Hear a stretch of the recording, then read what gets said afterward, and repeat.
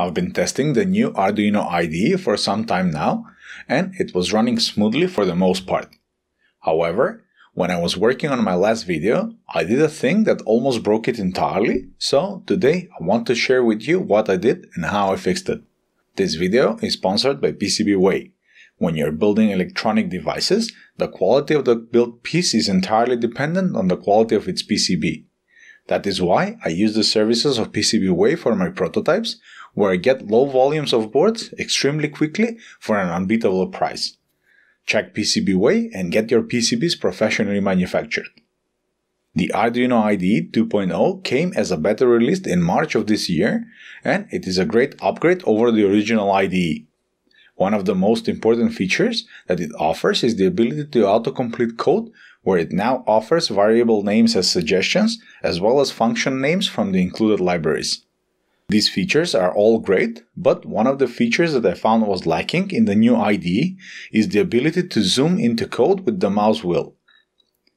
In the old IDE, I was able to use Ctrl plus mouse wheel to either increase or decrease the font size of the editor, and this was really helpful for filming whenever I needed to show you some of the code that I used with my projects and videos. Since this no longer works in the new IDE, I was looking for a replacement for this setting, and this is when I stumbled upon the interface zoom option in the settings menu. Wanting to try it out, and not knowing how it works, I immediately raised the value to 400%, thinking that everything on the screen will be 4 times the size that it was before. However, once I applied the settings, I realized that this made everything about 20 times larger, and everything on the UI was overflowing.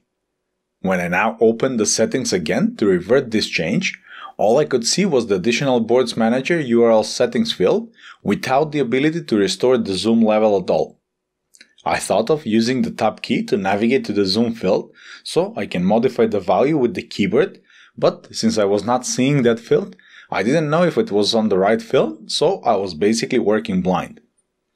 I tried restarting the Arduino IDE a few times, but that was also without success, as the settings along with the scale value were just reloaded and the IDE started with the same scale as before. I mean, that is exactly what I would expect in normal conditions, but in my case, this made the IDE unusable. At this point, my only 2 options were to either uninstall the new IDE and hope that that will also remove the settings, or at least give me the option to remove the settings after the uninstallation, or the second option was to explore the folders on the computer in an attempt to find where these settings are being saved and possibly updating them externally. You can guess what I did.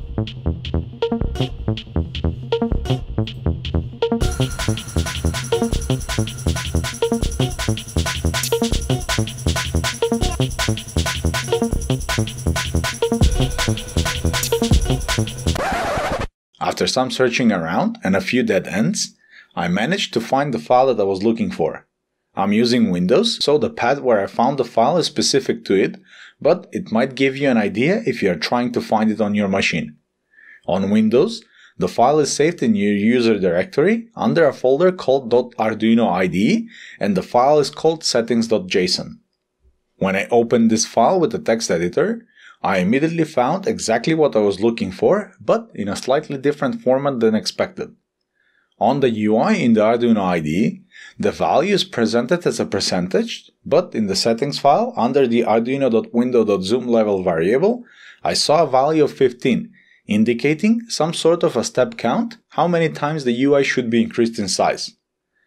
I then updated this value from 15 back to 3 so I can test it out and see how it will work on the UI, and when I started the IDE, now with the new settings, everything was usable again.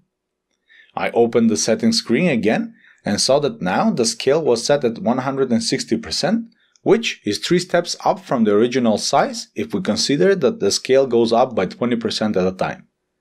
With that, I fixed the appearance of the new Arduino IDE, and I can once again use it to write and show you code for future projects.